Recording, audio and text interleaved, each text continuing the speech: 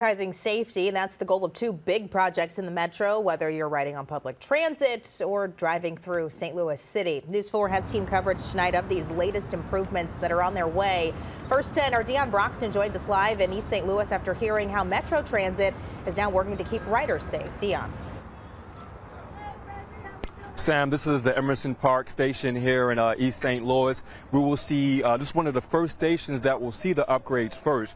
We will see more secure, taller fencing right here, and we will also see a customer gate. So if you have a MetroLink pass or if you have a pass on your phone, you can use that to get inside the gate to get on this platform right here. Well, I know it can be crazy down here sometimes.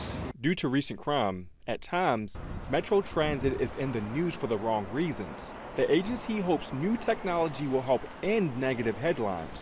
State-of-the-art gating and fencing will be added to 39 platforms across the St. Louis Metro. It's not just about gating and fencing, but it's about the integration of new closed-circuit television system. Metro Transit is pumping $52 million into this project, hoping to stop incidents like this. They're actively pushing each other on the platform. It is a combination and a layered approach to security that in totality and marrying all of those efforts together, hopefully in the end will be the game changer. Security head Kevin Scott says it's hard to deter all crime, but staying up to date with the latest tech can likely help deter some incidents. Security or effective security is very fluid.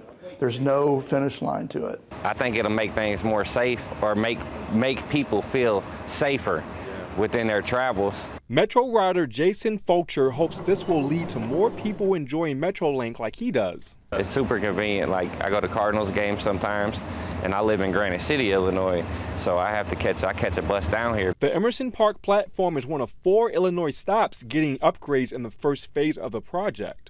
All 39 platforms are expected to be completed by early 2025.